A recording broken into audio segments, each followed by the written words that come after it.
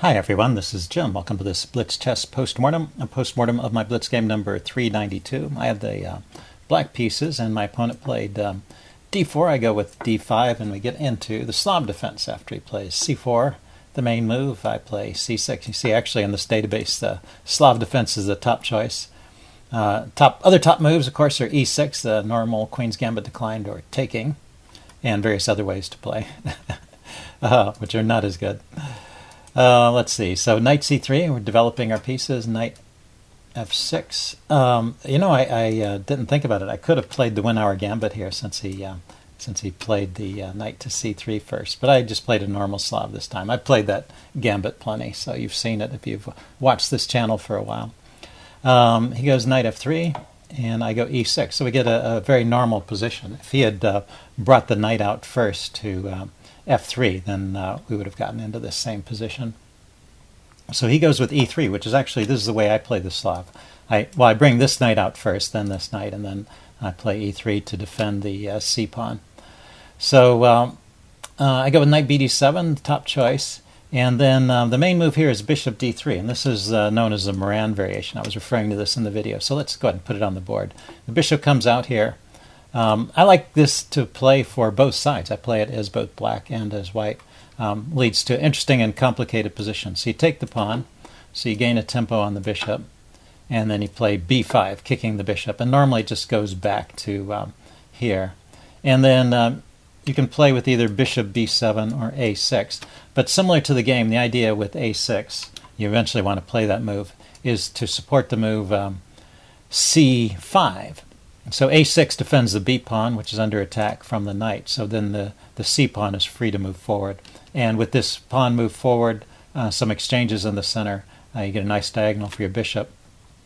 But of course, white doesn't have to allow this so easily. He can push on immediately with e4, and we get into this very complicated position where he can push on with e5 or d5. I guess taking is not so good here, but anyway, the tactical complications continue from this point, but it leads to interesting and double-edged positions with play for both sides. So I kind of like the Moran variation. What my opponent played here was a3. It's kind of an interesting idea. If you remember the variation we looked at, the bishop now has a new retreat square. So I went ahead, I didn't take right away, I developed my bishop here.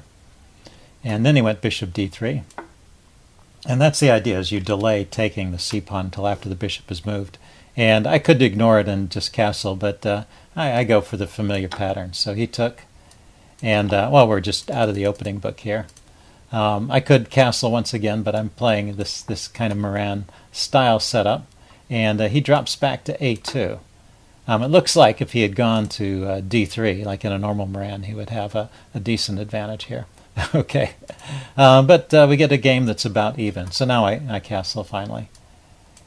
And bishop to d2, a6, supporting the pawn so that I can push on with c5. He goes rook c1, and I go with c5 immediately. He hasn't really done anything to stop it. He could have tried, if we back up, one of the ideas white can try sometimes is a move b4 just to clamp down and make sure I'm never pushing this pawn forward. It looks like in this case it's not such a great move. I can undermine after b4. I can undermine with a5. e4 is probably the way to play this, going for that control the center and keeping in mind both options. There's e5 to fork these two pieces, and there's d5 to bust up the center. Although maybe he's a little reluctant to play that until after he's castled. Anyway, in this position he played rook c1. And that lets me play c5, and I get a very comfortable position out of this. He goes with b3, and it looks like I should exchange here. I decided to leave it there and just develop my bishop. That's still a good move. And he takes. And so I come out of the opening with an edge. My opponent castles here, and I go rook c8. So normal developing moves, bishop back to b1. He's repositioning his bishop along this diagonal. He could set up a battery with the queen and threaten mate. He just needs to get rid of this knight here that's defending the h7 square. I'm not too worried about that just yet. He goes queen c2, setting up the battery. I go knight c to e4. I thought this was an interesting move. It blocks that diagonal and threatens to take some pieces here on the c file. So what did he play? He played queen to b2. So he has the option of trading off this knight. And now bishop takes a3 is an interesting way to play. You know, I had the feeling there might be some kind of tactic here, and I just did not spot it in the game. Yeah, bishop takes a3 looks very good. So that's just just simply skewering the queen and the rook, and there's not time to take my knight here. So that would give me quite the edge. I played another developing move, rook fd8. Didn't spot the tactic, and now he goes knight d4. Yeah, I still have this tactic, so it sat there for a while. That's a shame. Shame I didn't play that. Okay, I went. He went. Oh yeah, it's my move. I went queen d7 here. Guess I was lining up on this file. I saw some tactics along this file, but they're not quite working or not quite as forceful. He goes bishop to e1, dropping off of that, and now knight takes c3. Well, I get some kind of edge out of this position. Bishop takes, and bishop to e4. So shutting down this diagonal and trying to get rid of those mate threats. He played knight c2, and now bishop takes g2 is possible. This is interesting. Bishop takes g2, king takes g2.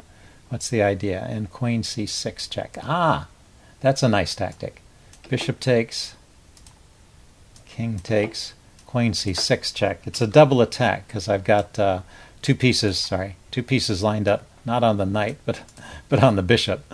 Two pieces lined up on the bishop as well as the attacking the king. So it's a fork, and he's going to have to give a piece back, and so we end up with even pieces, and I've disrupted his king side and won a pawn over here. So another nice way to win. Okay, well, missed opportunities in this game. Bishop to g6, I just retreated my bishop back, and he played f3. Yeah, I was sort of provoking this weakness and thinking I could go after the pawns here. I go bishop to c5, opening up this file here. He goes king h1, also pinning that pawn, so he moves his king away, so he's free to move it. And now bishop takes c2 is good. I played knight to d5 right here. Yeah, knight to d5. Yeah, so I played this without recognizing there was this tactic, bishop takes g7. So I guess I can go ahead and put bishop takes g7 on the board too. It actually turns out, if you see the evaluation, I'm still doing fine here, but I have to find the correct defense. And I play the first move correctly. So what I do is I play knight e3. I'm not going to put this move on the board just yet. And he replied with bishop to h6. So after knight takes e3, bishop h6, he's threatening checkmate on g7 there.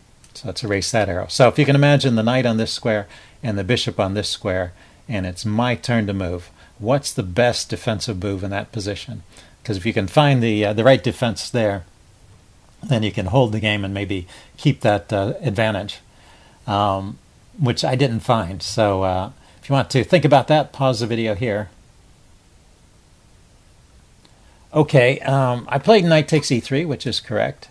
And he didn't take back. He played bishop h6. And now I didn't see any other way to shut this down than bishop to d4, which is just a losing move. I mean, it blocks the diagonal, but it gives up material. So the move I missed, which is pretty simple, if I had taken the time to look for it, you just have to look around for all the piece moves that are pawn moves that can guard this square.